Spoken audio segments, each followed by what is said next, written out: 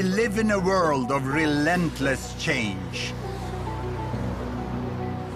Huge migrations of people to new megacities, filling soaring skyscrapers and vast slums. Ravenous appetites for fuel and food, unpredictable climate change. And all this in a world where the population is still growing. Should we be worried? Should we be scared? How to make sense of it all?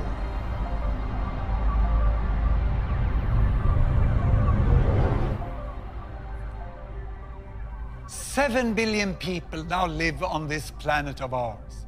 Isn't it beautiful?" But when some people think about the world and its future, they panic.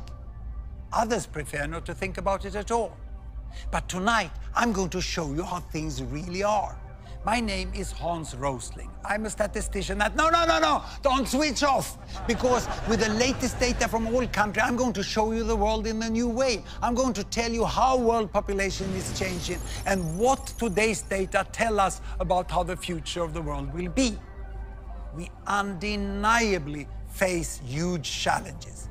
But the good news is that the future may not be quite as gloomy and that mankind already is doing better than many of you think.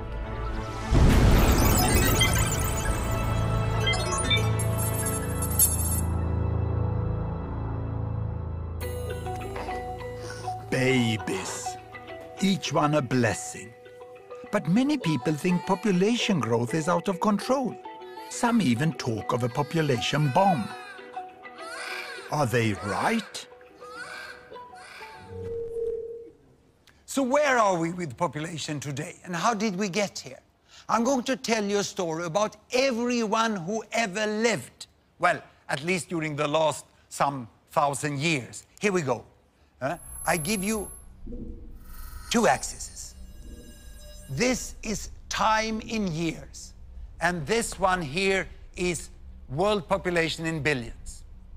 In the year 10,000 BC, when the first people were becoming farmers, then the archaeologists estimate that the world population was only 10 million.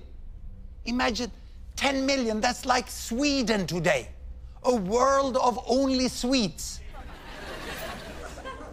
But then, as the millennia passed by, more farmers, food and people, and great empires could emerge. Egypt, China, India, and finally Europe.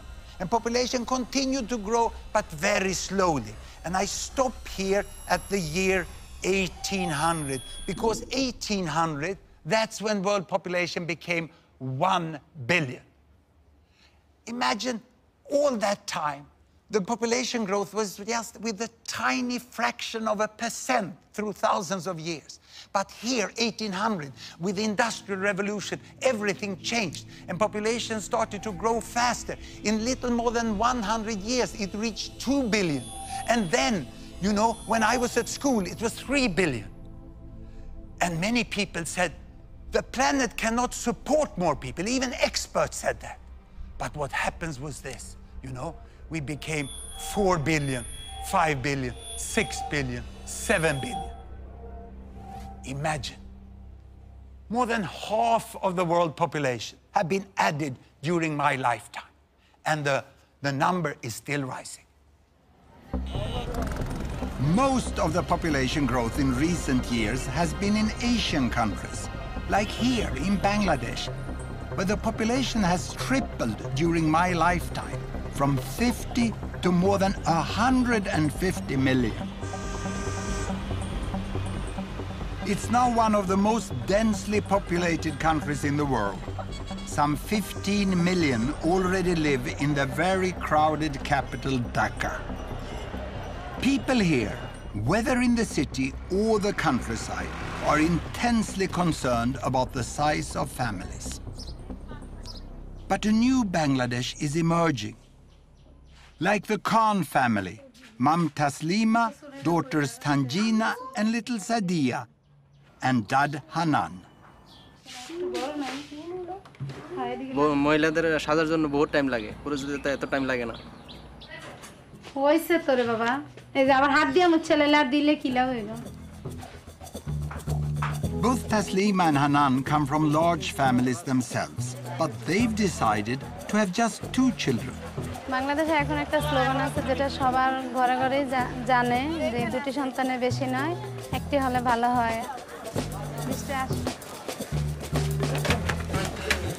আমার ভাগ্য ভালো যে আমার যে 2টা সন্তান, অনেক সন্তান হইলে তো তাদের খরচা দিতে পারতাম। 2টা সন্তান যে মনের মতন তো তাদের যেটা চাওয়ার এটা পূরণ করতে পারতেছি। তোমার আর কি? আমার পকেট খালি হয়ে গেছে। Taslima and Hanan are part of a cultural shift away from big families. And for Taslima, it's also become a job. She works for the government family planning service, which employs women like her in every village. She goes door to door to try to help others to have smaller families too. মাসে গেছেন আজকে কতদিন? এইদিকে 5 তারিখে। তারপর আর কোনো পদ্ধতি নেন নাই? তাহলে সমস্যা হবে না? আমার বাচ্চা কোন সময় যাবে? আমার তো মনে করেন হয়তো অনেক দেরিতে বাচ্চা, এই যে তারপরও আপনি এখন তো 2টা বাচ্চা হয়ে গেছে। আমি তারা গেলাম না, এবারে সবার লেগে যায় না। Taslima offers advice, moral support, and most importantly, a range of contraceptives. এগুলো কন্ডম। আপনি তো 3টা মেয়ে, এখন আর বাচ্চা নিবেন? বাচ্চা জন্মদান করার হয়েছে আপনি, আপনার বাবা জানবে কিনা? কষ্ট তো আপনার করতে হবে, কষ্ট তো আর বাবা করে না। কষ্ট কে করে? কষ্ট করলাম, হে যদি ফুলতে লেগেই করে তা আমার কিছু করার আছে? পিল দিয়ে দেই, মাসিক হওয়ার সাথে সাথে খাওয়া শুরু করবে।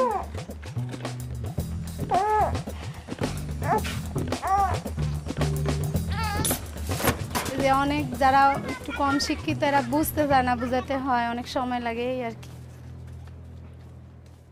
So how successful has Taslima and Bangladesh been in reducing fertility rate? That is, number of babies born per woman. In Sweden, we set up Gapminder Foundation to make the world's data available in a way that everyone can understand. So I can show you the situation in Bangladesh and what has happened. Here, a horizontal axis, babies per woman, all the way from 1 to 2 to 7 to 8. And here, a vertical axis, that is lifespan, life expectancy, how many years a newborn can expect to live, from 30 all the way up to 90. Now, we start in 1972, a very important year for Bangladesh, the first full year of independence. That year, Bangladesh was over there, and they had on average 7 babies per woman, and lifespan was less than 50 years. So what has happened after independence? Have life become longer in Bangladesh? Have children become fewer? Here is the data. I start Bangladesh. Indeed, you know, life is getting longer and babies fewer, 6, 5, and life even longer, 4, 3, and they land now almost to 2. It's 2.2, and the lifespan is 70. It's absolutely amazing. In 40 years, Bangladesh have gone from 7, 6, 5, 4, 3, 2. It's a miracle that has happened in Bangladesh. But is it only in Bangladesh? Well, I'll show you the whole world. I will go back 50 years in time to 1963. Here are all the countries. And these green ones is America, North and South. The yellow ones is Europe, East and West. And blue is Africa, North and South of the Sahara. And red is Asia, and we include Australia and New Zealand. The size of the bubble show the size of the population. Look, the big ones over there is China and India, and Bangladesh is just behind. In 1963, the average number of babies born per woman in the world was 5. But it was a divided world. Can you see that?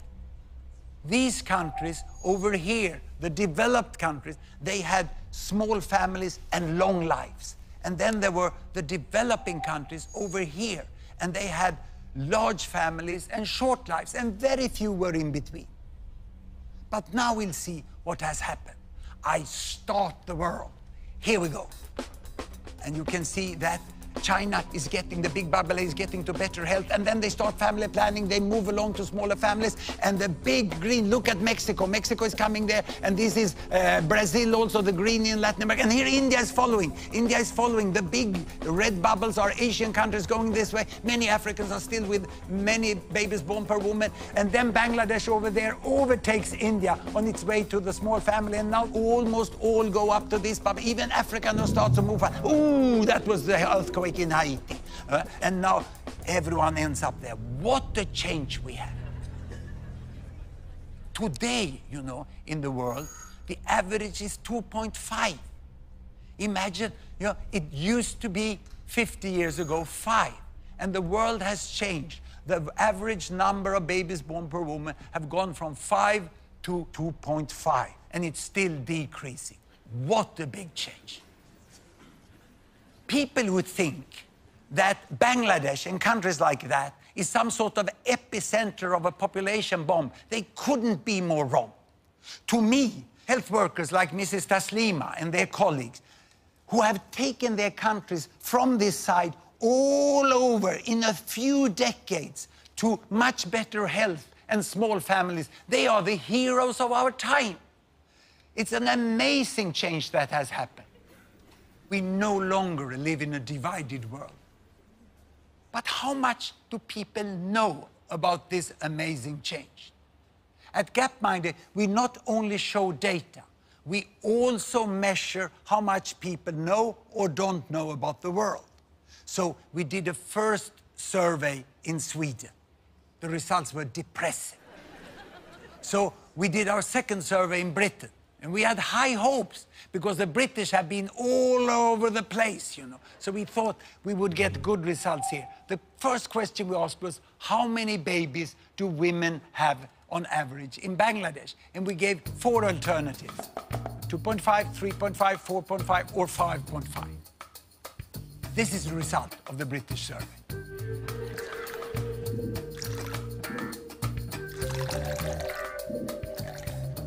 But you know the right answer. It's 2.5. Only 12% of the British got it right. So we thought that perhaps it was those with low education who dragged down the result.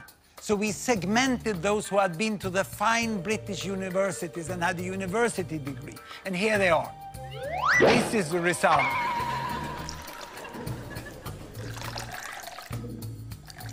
If anything, worse. So now you may conclude that the British lack knowledge about the world. What if I would have asked this chap and his friends? I would have written the different answers on bananas and let them pick 1 banana each, you know. This result I would get. Of course, chimps know nothing about Bangladesh.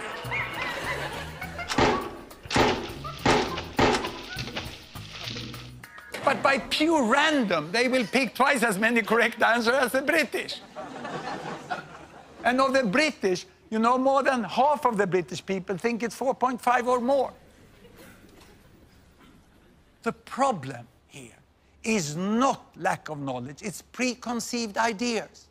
The British cannot even imagine, cannot even guess that women in Bangladesh have 2.5, and you know it's really 2.2 already. This is what the Brits don't know, that Taslima and her family are the norm in Bangladesh today, the most common family size. And it's not only there, it's all over the world. In Brazil, 2-child families. Vietnam, 2-child families. And even in India, the most common family size is 2 children today. And also, if you go to the African continent, you go to the big cities here, Addis Ababa, you have less than 2 children per woman today in Addis Ababa. There can be Muslim, Buddhist, Hindu, Christian.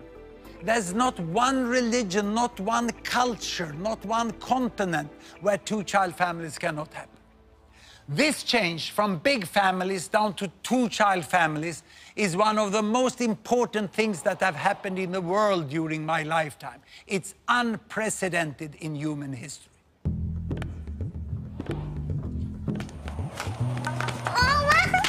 Here we are, back in Bangladesh. Let's find the reasons behind this historic and continuing shift from large to small families. Almost all girls in Muslim Bangladesh, like 15-year-old Tanjina, go to school today.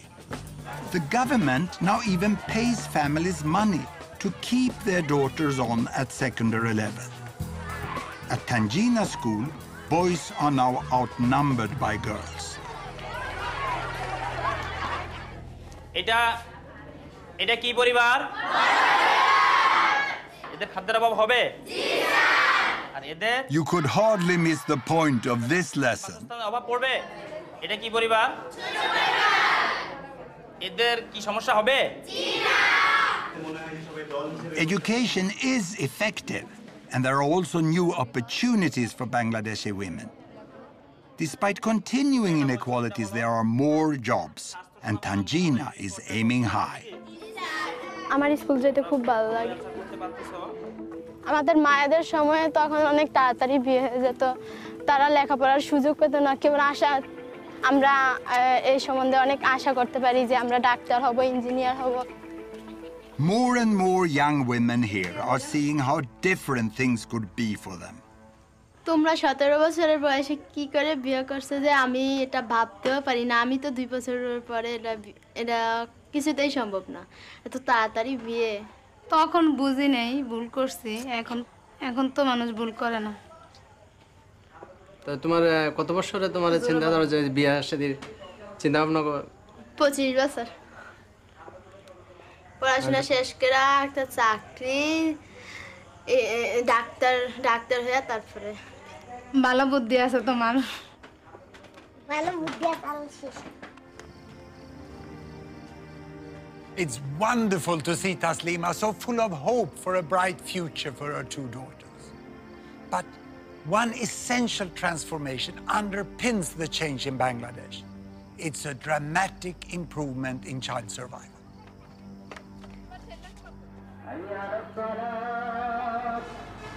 It's Ramadan, the Muslim month of fasting and reflection. At this auspicious time, Hanan is helping his parents to tend the family graveyard. 3 of Hanan's siblings died when they were very young. They are buried here. লুন্তি রুসিলায় মারা গেছে, খুব কান্দাকাটি করছি, আসাও গেছি, আইছি, খুব দুঃখ হয়েছে। ব্যবস্থা থাকতো, ডাক্তার থাকতো, তো চিকিৎসা করলে একটু তো বাস। মনে পড়ে না, আমি যার দিন বাইছে তো একদিন মনে পড়বো না আমার। Back when Hanan's parents were a young couple, 1 in 5 children in Bangladesh died before they reached 5 years of age. All families lived with a constant fear of losing 1 or more children. আছে বাস আরেকজন হয়েছে টুকুর মারা গেছে, তারপরে অনেক একটা বাচ্চাই হয়, তাহলে আবার নেও, এইভাবে থেকে এগুলি হয়েছে আর কি। সে সঙ্গে তো আর এই খেয়ালটা করি নাই যে অতিরিক্ত বাচ্চা যে এমনি নিতে আসি ভবিষ্যতে অন্ধকার হইব না হইব। In the last few decades, Bangladesh has made great progress in basic health, particularly in child survival.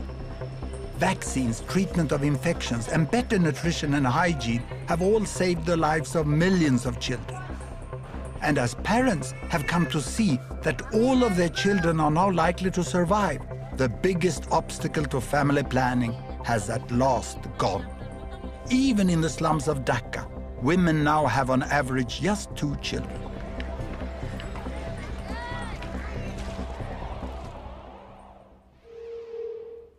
Child survival drives everything.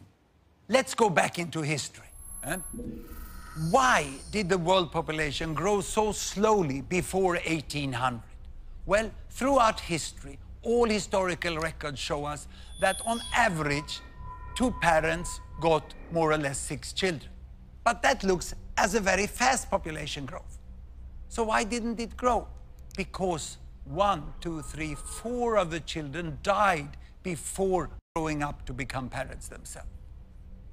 People in the past never lived in ecological balance with nature. They died in ecological balance with nature. It was utterly tragic. But with the Industrial Revolution, this changed. Better wages, more food, tapped water, better sanitation, soap, medical advances. You know, so why did then, from all these advances, why did population grow? Was it because they got more children? No. 1963, that year when I was at school, actually the number of children per woman had decreased a little in the world to 5. And the reason for the fast population growth was the improved child survival. 4 survived at that time. But still, 1 out of 5 died. That was still terrible. So it's only in the recent decades that most of the countries have taken big leap forwards in child survival and in family planning, so that we are now approaching the new balance. And it's a nice balance. 2 parents on average get 2 children that survive. We have families in a very happy balance. This is the most normal family situation in the world today. And what does this mean for the future here? I will show you the projection, the best projection into the future from the finest demographers we have at the Population Division of the United Nations. And it looks like this. It's going to continue first up to 8, and then it goes up to 9, and then it goes here. But see, it's slowing down. By the end of the century, it's becoming more flat there. And if I do a close-up on this, you can see that we are expecting a slowing down and the end of fast population growth. But of course, this is a projection that has a certain degree of uncertainty. But we are sure that we are at the end of fast population growth within this century. It's all due to a remarkable effect of the falling fertility rate. Look here, if we go back into this. I'll show this by showing you the number of children in the world. The number of children from 0 to 15 years of age. Here they come. Look, the number of children there increased slowly, and then also it increased rapidly. So by the turn of the century here, there were 2 billion children in the world. And to me, that was an important year, because that was when Doris was born. That's my first grandchild. And she was born at a very special time for children in the world, you know, because the specialists, the demographers, estimate that from this year, the number of children in the world will continue like this. It will not increase any longer. By the end of the century, we will still have 2 billion children in the world. When Doris was born is when the world entered into the age of peak child. The number of children are not increasing. Now, this will confuse you, because how can then the total population grow like this if the children doesn't increase? Where will all these adults come from? And to explain that, I have to leave this fancy digital stuff and show you real powerful educational material we have developed. And it's here. I will show you the world population, ladies and gentlemen, in the form of foam blocks. 1 block is 1 billion. 1 block is 1 billion. And that means that we have 2 billion children in the world. Then we have 2 billion between 15 and 30 years of age. These are rounded numbers. We have 1 billion 30 to 45. We have 1 billion 45 to 60. And then we have my block, 60 years and older. We are here on top. This is the world population today. And you can see that there are 3 billions missing, like here. Only few of them are missing because they have died. Most of them are missing because they were never born. Because back then, you know, before 1980, there were much fewer children born in the world because there were fewer women giving birth to children. So this is what we have today. Now, what will happen in the future? Do you know what happens to old people like me? They die. Yes. There was someone here who works in hospitals. Yeah? So they die. The rest, they grow 15 years older and have 2 billion children. These ones are now old, time to die. And then these ones grow 15 years older and they have 2 billion children. This one die and the rest grow 15 years older and have 2 billion children. And without increasing the number of children, without increasing the length of life, we have 3 billion people more by this big inevitable fill-up of adults, which will happen just when the large young generations grow up.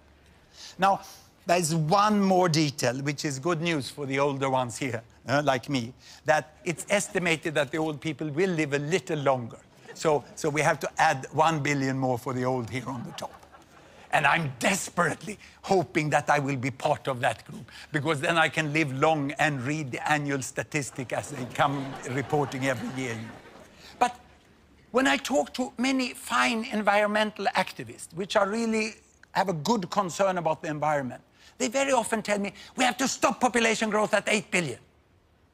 But when I then talk with them, first they don't know that we have reached peak child. And then they are completely unaware that most of the remaining population growth is an inevitable fill-up of adults. So we will end up with more or less this amount of people. So we know how many billions there will be, but what about where they live? Now and in the future. There you have the world, and here are the 7 billion. Now, out of the 7 billion, 1 live in the America, North and South together. 1 in Europe, 1 in Africa, and 4 in Asia. So this is now, but how to remember this? I have a very simple way of remembering this. I put up the numbers like this, and then I say, this is the PIN code of the world, 1114. Now, what will happen up to mid-century? That we know fairly well. Europe, no increase. In fact, the European population is decreasing. In America, a little more people, mainly retired people in Latin America, so it makes no difference. It's more or less the same. In Asia, we will have 1 billion more. And then the population growth in Asia is over. In Africa, in the next 40 years, the population will double to 2 billion. Now, to the end of the century, well, we know quite well, no more people in Europe, no more in America, no more in Asia, but Africa is set, as we have data today, for another doubling. So there will be 4 billion in Africa. The 2100, and probably the final PIN code, will be 1145. So in 2100, there will be quite a different world. The people who live in what I call the Old West, in West Europe and North America, will by then be less than 10% of the world population. 80% of the world population will be living in Asia and Africa. But will there be resources enough to sustain them? Well, this will be a huge challenge, and nothing will come automatically.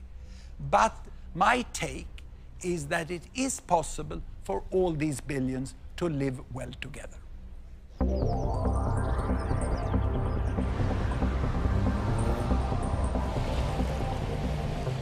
Certainly, it's easy to see the potential for a prosperous and peaceful Asia with 5 billion people. Japan, South Korea, and others are already rich. Following them on the road to wealth are larger and larger parts of China, India, Indonesia, and many other Asian countries. Even in poorer Asian countries, more and more are getting a decent life. But what about a future Africa of as much as 4 billion? Won't most of them be living in terrible poverty? I have seen extreme poverty in Africa. 30 years ago, I spent the 2 most intense years of my life working as medical doctor in one of the poorest countries, Mozambique, on the east coast of Africa. Mozambique had just become independent after a long war against the colonial power Portugal. And my job was to be one of 2 doctors, we were both foreigners, for 300,000 people. And this was the hospital. My wife was also there working as a midwife. This is the entire staff of the hospital. Those with white coats had the chance during the colonial period to get the professional training of at least 1 year. The others, many of them, couldn't even read and write. But they all worked with such dedication and motivation.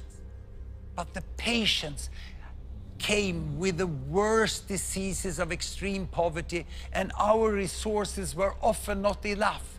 And especially my skills as a young doctor did not meet the need of the patients. Mozambique is still today a very poor country. But things have improved immensely since I was there 30 years ago.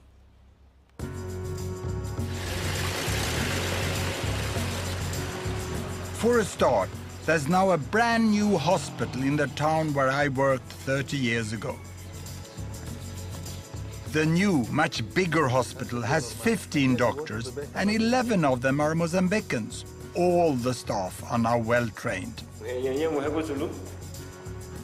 The director of the hospital is Dr. Kashimo, the obstetrician. Tudo indica que estamos perante uma gravidez gemelar. The transformation here is amazing to me. Temos o serviço de urgência, de pediatria e cirurgia e ortopedia. Hoje temos grandes laboratórios, as farmácias que funcionam 24 horas. They routinely save women in childbirth with cesareans, something that was impossible when I was there. E isso hoje em dia nós é possível fazermos cá, com uma equipa que está formada e com um bloco operatório com essas condições, que está equipado igual que um bloco operatório que está em qualquer lugar do mundo. Everything has improved so much. Those born in Mozambique today should have a much brighter future.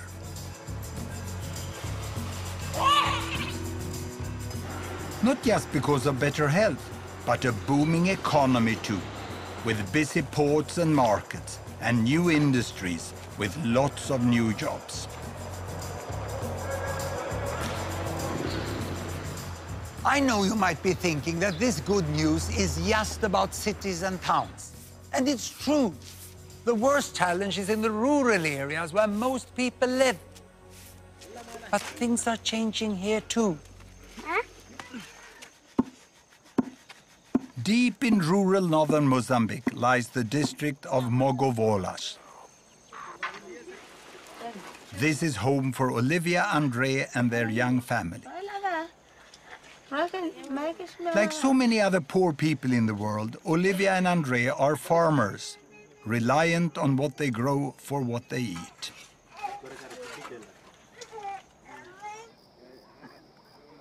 It's 4 a.m. and the day's tasks beckon. Andre heads straight to the fields. Olivia first goes to fetch water.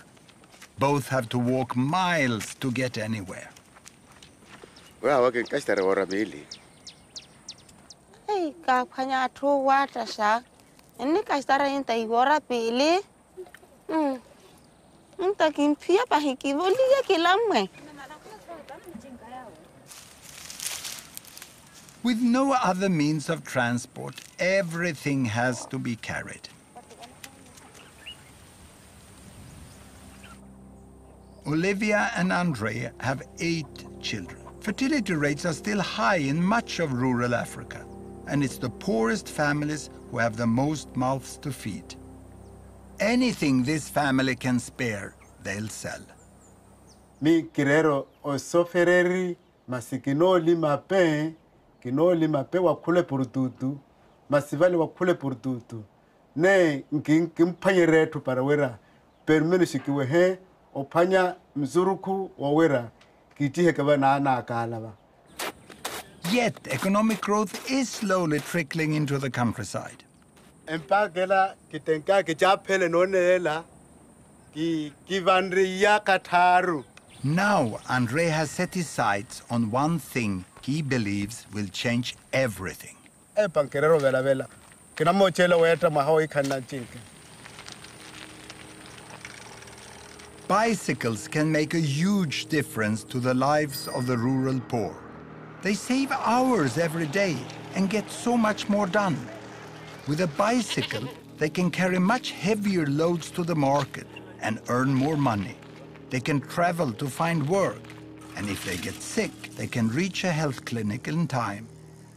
Opora kitume chinka kino teli ya pe kino kala normal teli wa porque e chinka etoke hikale chinka etok owe twiyo etoke yo kelonke. Andre and Olivia have been putting money away for 2 years. They haven't quite enough yet. Everything now depends on the sesame seeds, which they are just harvesting. If they can get a good price, they might just make it. Andre and Olivia live in one of the poorest countries, and they live in the rural area, which is the poorest part of that country. So how many people are there in the world living like they? And how many are there that are poorer? I'm going to show you this yardstick. Very simple, poor and rich. And here I have all the 7 billions again. They are in a very simplified way lined up there from the poorest to the richest. Now, how much does the richest billion earn here in $1 per day? Well, let's look here. Ooh, it's coming up, it's coming up. Ooh, yo. I can't even reach $100 a day. Then let's look at the middle billion, who is exactly in the middle. How much do they earn? It'll come, yes, just 10. And then I go over here to the poorest billion. How much do they get? Well, just 1. This is the difference of the world today.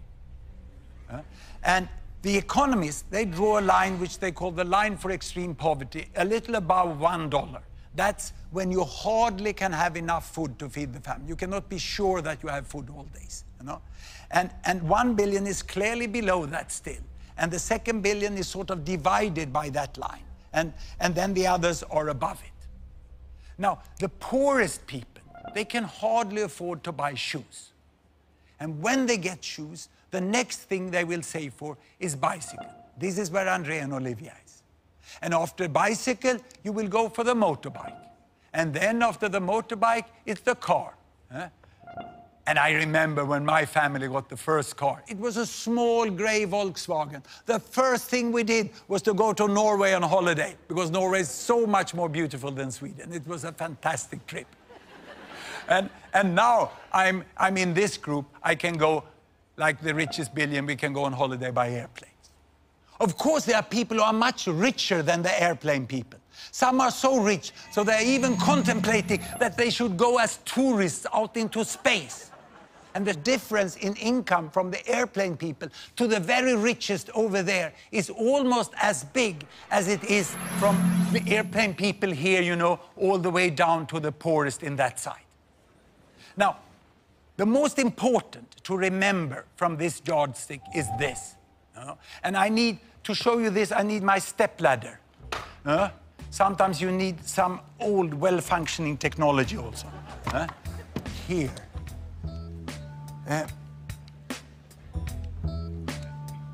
I can only reach up. Here they are. Now I'm at the top. The problem for us living on $100 a day is that when we look down on those who have $10 or $1, they look equally poor.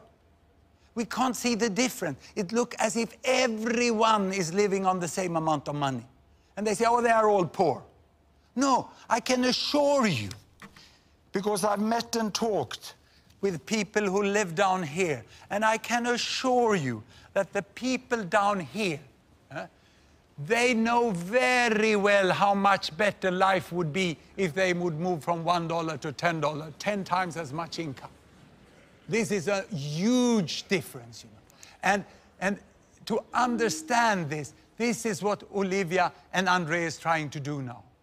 Each little step they take along this line here, you know, from the shoes towards the bicycle, small as it may seem from far distance, make a huge difference in their life. And if Andre and Olivia would get that bicycle, it would speed them along to better life and better wealth up in this end.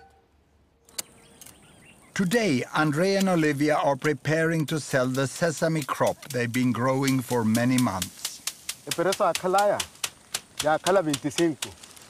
Asintano va, o cala un poco normale, only toma 40, 45.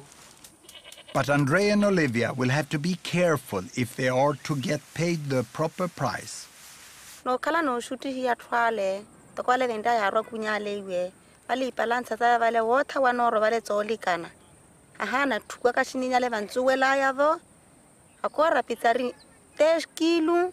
Vale nro kuma balansa vale hiyo ni pizza ndri. Balansa hu. Enro kuma vale 30 awoito. Andrea is going to do the selling. And for the last time, he hopes, he has to get help to transport the crop to market. Andrea now needs to keep his wits about him. Hey, amigo, The deal is done, and Andrea's happy with the price he's got.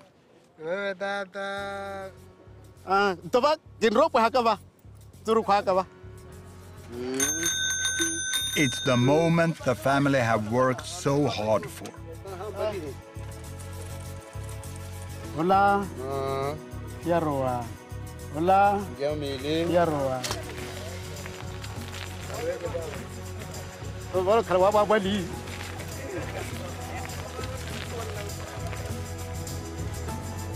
Andre's journey to market took all morning to walk. Now, in less than an hour, he can ride home.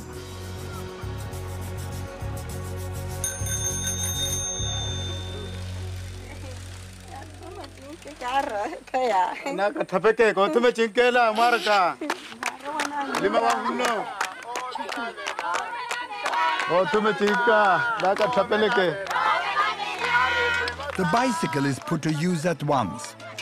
The children fetch water with it. Andrea carries more crops to the market. And just as importantly, Olivia and Andrea can now easily reach their lessons for adults so they can learn better maths and how to read and write. Kitukuma nyezuru kwaka, kintume mota, kapa kiraka markale, na shanaka.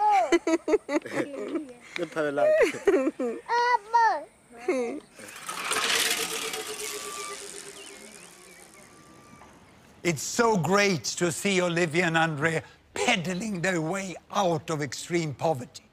And they use the bicycle to go to literacy classes. Education is so important for the progress of people and nations. But how many know what has really happened with education in the world? Time for the Great British Ignorance Survey again. Here we go. We asked what % of adults in the world today are literate, can read and write. Can I ask the audience? How many guess 20%? Hands up. 40%? 60%? And 80%? This is the result of the British sample.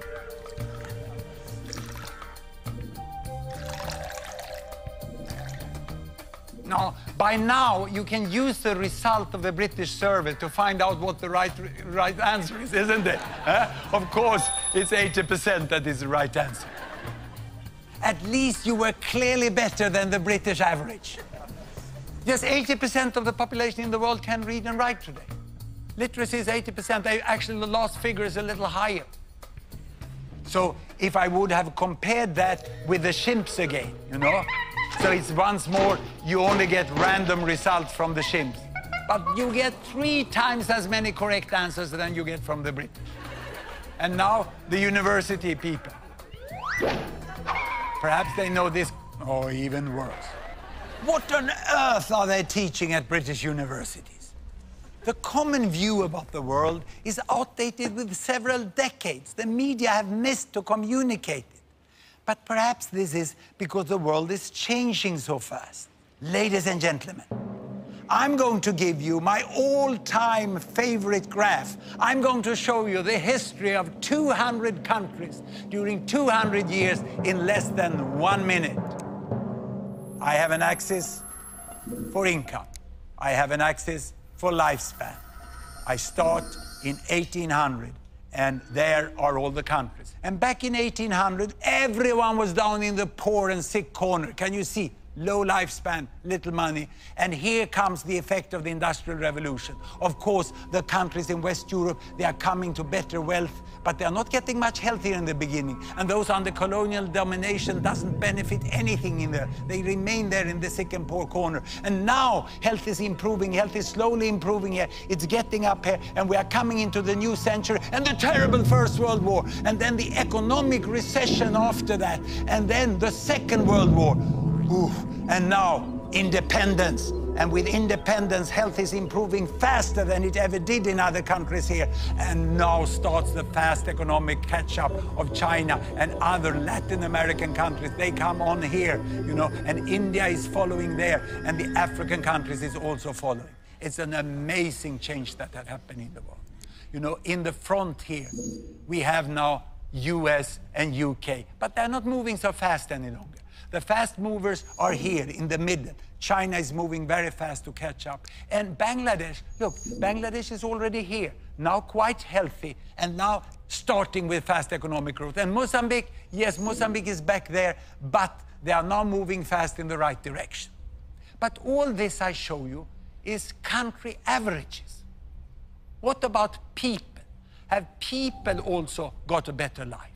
I'm now going to show you something which makes me very excited as a statistician. I'm going to show you income distribution, the difference between people. And to do that, I take the bubbles back 50 years, and then we are going to look only at money. And to do that, we have to expand and adjust the axis, because the richest is so rich and the poorest is so poor. So there will be a bigger difference than between the countries. And what we do now is that we let the country fall down here, this is United States, and spread to show the range within the country. And I take down all the countries in the Americas. And now you can see from the richest person to the poorest person. And the height here shows you how many there are on each income level. And now let's take down Europe. And on top of that, I'm going to put Africa. And finally, the region with most people, on top of everything, Asia. Now, in 1963, the world was constituted by two humps. First, the richest hump. It's like a camel, isn't it? The first hump here with the richest is mainly Europe and the Americas. And the poorest hump over here is mainly Asia and Africa. And the poverty line was there. Can you see how many people there were in extreme poverty 50 years ago?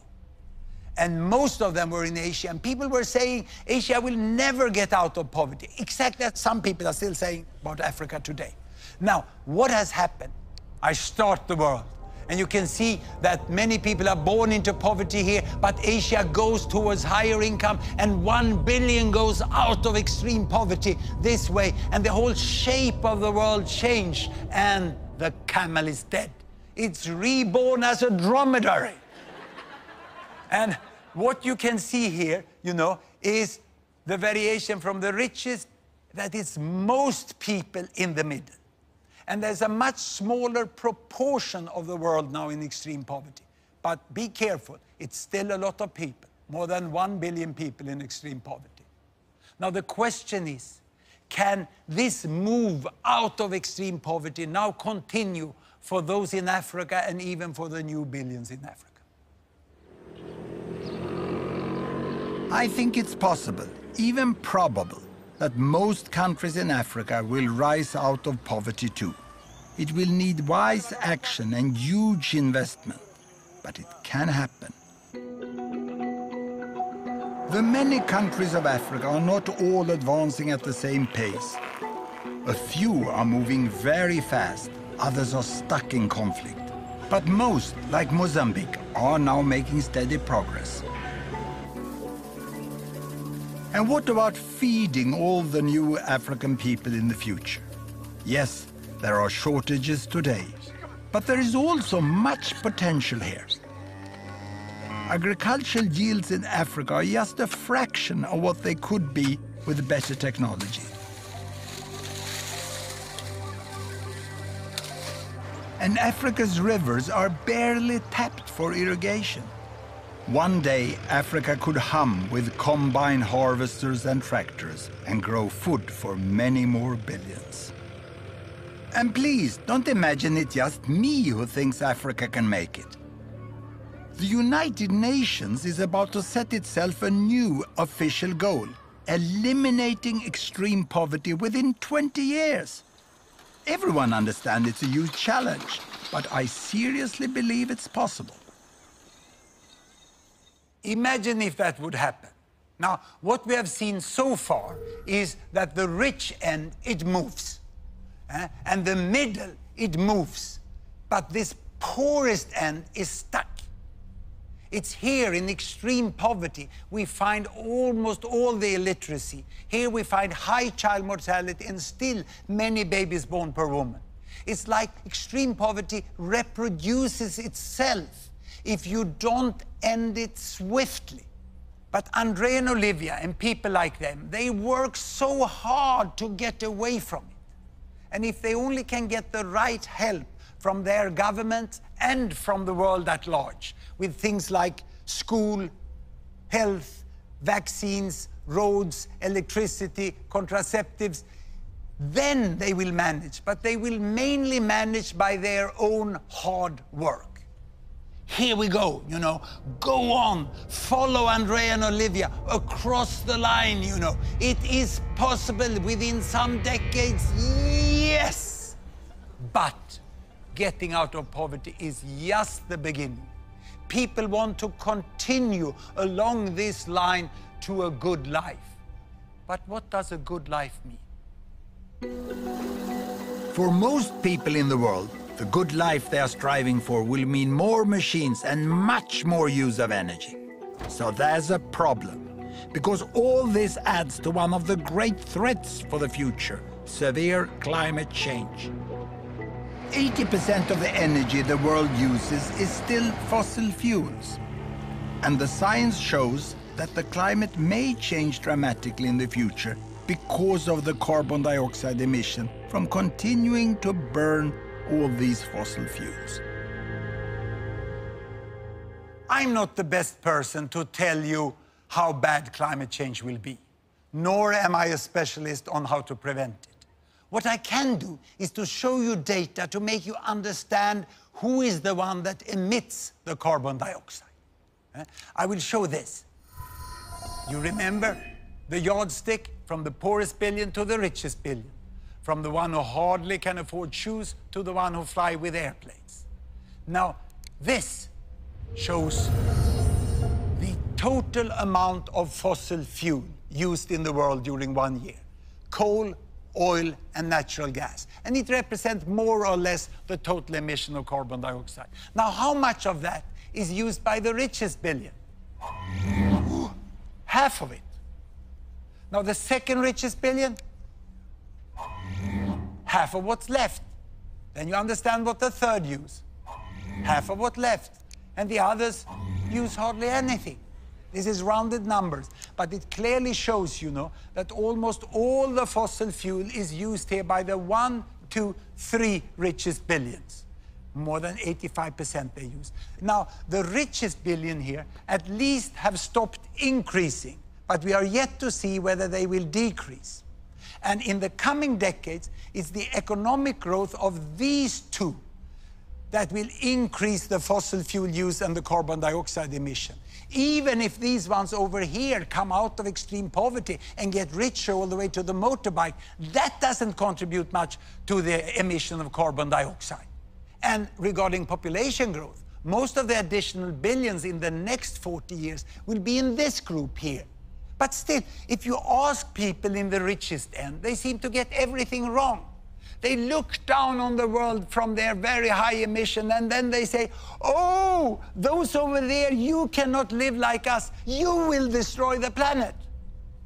You see, I find the argument from the people here catching up to be much more correct and logic. They say, who are you to tell us that we can't live like you? You better change first if you want us to do it differently. There are many essentials to having a good life that billions in the world do not yet have. Andreas village and house, and so many like them, don't even have electricity. Mozambique has huge coal reserves. And if it and the other poorest countries build affordable new power stations burning coal for electricity and industry, I don't think anyone who emits more carbon should interfere. Now, what I'm going to do is ask you 2 questions that I often ask my Swedish students. The first one is this: how many of you have not traveled by an airplane this year? Quite a few can do without flying. So the next question is, how many of you have stayed away from washing machines and you have hand washed all bed sheets, clothes and laundry during the last year? I thought so. No one. Everyone who can afford use washing machine, even the hardcore in the environmental movement. And I still remember the day when my family got the washing machine. It was the 1st of November, 1952. Grandma was invited to be the first to load the machine. She had hand washed her entire life for a family of 9. And when she loaded the machine, she sat down on a footstool and she watched the entire program during 1 hour. She was absolutely mesmerized. For my mother, it also meant a lot of more free time to do other things. She could read books for me. I think that's what made me professor. No wonder we said, thank you, steel mill, thank you, washing powder factory, thank you, electrical power station. Now, when thinking about where all this leaves us, I have just one little humble advice to you. Beside everything else, look at the data. Look at the facts about the world, and you will see where we are today and how we can move forwards with all these billions on our wonderful planet. The challenge of extreme poverty have been greatly reduced, and it's for the first time in history within our power to end it for good. The challenge of population growth is in fact already being solved. The number of children have stopped growing. And for the challenge of climate change, we can still avoid the worst. But that requires that the richest, as soon as possible, find a way to set their use of resources and energy at a level that step by step can be shared by 10 billions or 11 billions by the end of this century. I've never called myself an optimist, but I do say I'm a possibilist. And I also say the world is much better than many of you think. Thank you very much.